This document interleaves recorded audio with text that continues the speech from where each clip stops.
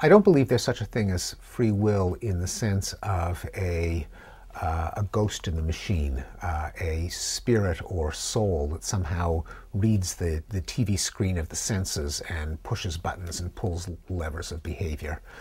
There's no sense that we can make of that. I think our behavior is the product of physical processes in the brain. On the other hand, when you have a brain that consists of 100 billion neurons connected by 100 trillion synapses, there is a vast amount of complexity that means that human choices will not be predictable in any simple way from the stimuli that have impinged on it beforehand.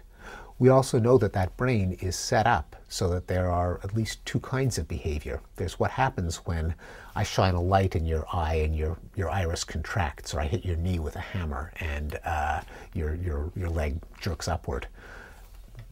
We also know that there's a part of the brain that does things like choose what to have for dinner, whether to order chocolate or vanilla ice cream, how to move the next chess piece, whether to pick up the paper or put it down.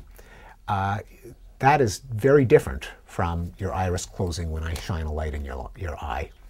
That second kind of behavior, one that engages vast amounts of the brain, particularly the frontal lobes, that incorporates an enormous amount of information in the causation of the behavior, that has some mental model of the world that can predict the consequences of possible behavior and select them on the basis of those consequences.